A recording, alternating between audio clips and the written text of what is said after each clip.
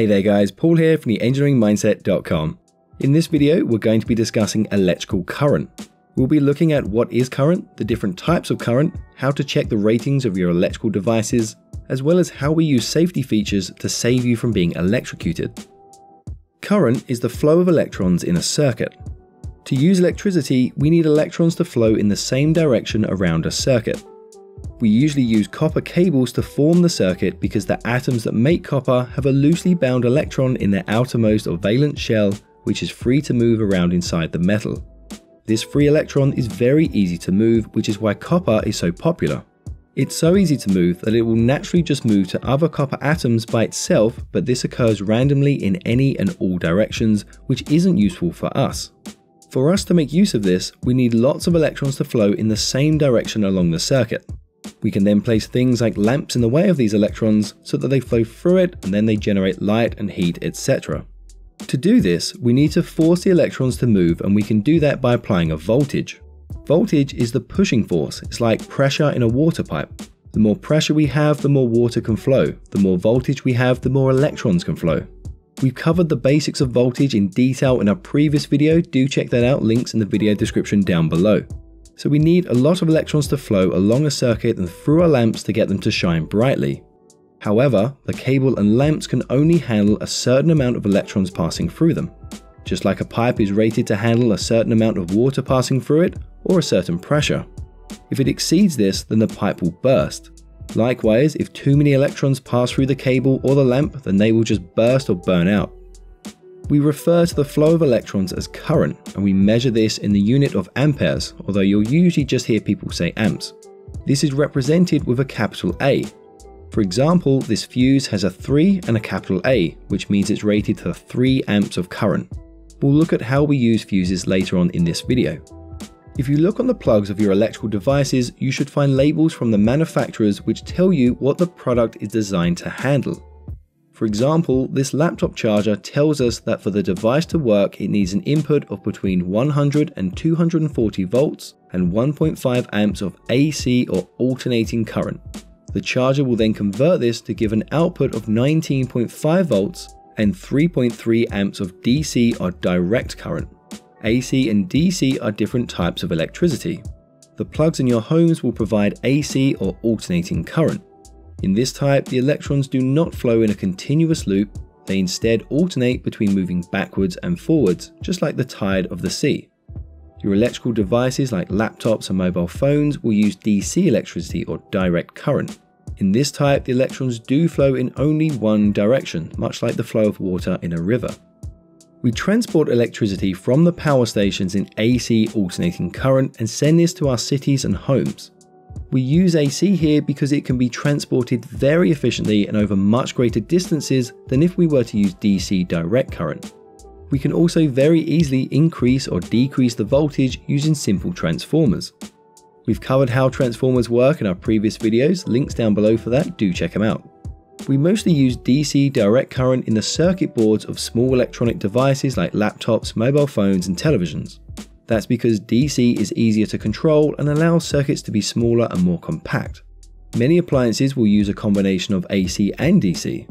For example, a washing machine will use AC for the induction motor, which is used to spin the tub with the clothes in. But the circuit board, which controls the settings, the lights, the timers, as well as how fast the motor spins, will use DC power. We can convert AC to DC using an inverter. This is extremely common in electronics. We've covered how inverters work previously, links down below if you want to watch and learn about that also. People often refer to a river or the tide of a sea as having a strong current. It's very similar to electricity. A river with a lot of fast-flowing water is said to have a strong current. The same with electricity. A cable with a lot of electrons flowing through it has a high current. A river is able to handle a certain amount of water flowing through it. But if more water enters than the river can handle, then the river will burst its banks. The same with electricity, the cable will burst and burn out. Therefore, manufacturers need to be able to test cables and lamps to find out how much current they can handle. We also want to be able to see how much current is flowing through our circuits, as well as being able to calculate this. We can measure this using an ammeter, and we measure the flow of current in the circuit using the units of amps. So what is an amp? 1 amp is equal to 1 coulomb, and 1 coulomb is equal to approximately 6,242 quadrillion electrons per second. What does that mean? Another way to look at this is that to power this 1.5 watt lamp with a 1.5 volt battery, approximately 6,242 quadrillion electrons need to flow from the battery and through the lamp every second for the lamp to stay on. If we reduce the voltage, then less electrons will move and the lamp will become dimmer. If we increase the voltage, then more electrons will flow and eventually the lamp will not be able to cope, so it will burst or burn out. So to measure the current in a circuit, we need to connect an ammeter in series so that the current flows through it. Think of it like a water meter. The water needs to flow through the water meter for us to know how much water is flowing in the pipe. Likewise, we need the electrons to flow through our ammeter so that we know how much electricity is flowing in our circuit. Instead of using an ammeter, we're going to use a multimeter, as we can do a lot more with this device. I'll leave some links down in the video description where you can pick up a good multimeter cheaply. I highly encourage you to get one of these for your toolkit. They're pretty cheap and are very useful. If we connect a lamp to a battery in series, then we can measure the current using a multimeter by connecting it in series. If we connect this 1.5 volt battery and this lamp, which has a resistance of 1 ohm, then we get a current reading of 1.5 amps, which means 9,636 quadrillion electrons are flowing through the lamp every second. Because it's in series, all the electrons in the circuit are flowing along the same path. So that means we can move the multimeter to here and we get the same reading. If we add another lamp to the circuit, connected again in series, the lamp also has a resistance of 1 ohm, then we are adding more resistance to the circuit, so the electrons are slowed down. In this case, we get a reading of 0.75 amps, which means 4,818 quadrillion electrons are flowing per second. This is in series, so again, we can move the multimeter and we get the same reading. If we now connect the circuit with 2 lamps in parallel, both with a resistance of 1 ohm, and connect this to a battery of 1.5 volts, then in the main wire to and from the battery, we get 3 amps. But on the branch of each lamp, we get 1.5 amps. That's because the path for the electrons has split, so the electrons are shared with some flowing through lamp A and some flowing through lamp B. In this example, both lamps have an equal resistance, so the current is split equally. But if the lamps are of different resistance, then the current is split unequally.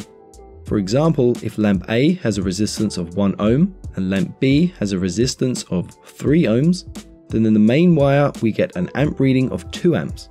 In the branch for lamp A, we get 1.5 amps, and in the branch for lamp B, we get 0.5 amps. As you can see, lamp B is dimmer because there is a higher resistance, so less electrons can flow through it. In both cases, the amps in the branches will add up and are equal to the total current flowing in the main wire to and from the battery. Now, I mentioned that lamp B was dimmer because the resistance was higher. If you remember, I also said that cables and lamps etc. are only rated to handle a certain amount of current. If it exceeds this, then they can burn out. So to restrict the amount of current that can flow, we can add resistors into the circuit or into part of the circuit. These act like speed bumps and slow the electrons down. Resistors are like putting a bend into a garden hose. The kink adds resistance to the flow of water, which reduces the amount of water that can flow out of the hose. Similarly, we can add resistors to the circuit and it slows down the electrons. For example, this LED is rated at 25 milliamps and 3.3 volts, but our battery is rated at 9 volts. So if we were to connect the LED to the battery, it will just burn out because it can't handle that much voltage and current. So to stop the battery from burning out, we need to place a resistor into the circuit. In this case, we'll use a 270 ohm resistor to bring the voltage and current down to a safe level for the LED. If you want to see how much current is flowing through your electrical devices at home, then you can use one of these cheap energy meters. You simply plug your appliances into it and it'll measure the voltage, amps, watts, power factor, etc. and you can then even calculate how much it costs to use the appliance. I recommend you have one of these. They're a great little device for your toolkit. I'll leave some links down below for where you can get a good one very cheaply. So we saw earlier that we can use resistors to reduce the amount of current flowing in the circuit and protect our devices. Another thing we can use is a fuse. Fuses, in a basic sense, have a thin piece of wire inside them which is rated to handle a certain amount of current flowing through them. In this case, this one is rated to handle 3 amp or 19 quintillion 272 quadrillion electrons per second. The fuse acts as a weak point and is very cheap to replace. So if too much current flows in the circuit, it will burn out and open to break the circuit and protect the more expensive electrical components. You can find these mounted on circuit boards, and you can also find these built into some plugs. For example, this plug from the UK has a fuse built into it to protect the electrical device. Another device we use, and you've probably seen these in your homes, this is the circuit breaker. It's essentially a switch that will automatically open to break the circuit if it detects too much current or too many electrons flowing through it. It's rated to handle a certain amount of electrons flowing through it per second, but it measures this using heat or an electromagnetic field to detect and act on if too many electrons are passing through it. If it exceeds this, then it will open to break the circuit. If, for example, we slowly add load to a circuit, then the bimetallic plate will detect this slow rising current because the current causes it to heat up. As it approaches the design rating, it will break the circuit to cut the power and protect the cables and devices. The load can then be reduced and the circuit breaker reset, unlike a fuse. Another extremely important function is if, for example, you touch a live component and receive an electrical shock. There will be a sudden surge in current, and the circuit breaker can detect this and cut the power almost instantly to stop you being electrocuted and save your life. Okay, that's it for this video, but if you want to continue learning about electricity and electrical engineering, then just click one of these videos on screen now and I'll catch you there for the next lesson. If you have any questions, then let me know in the comment section down below.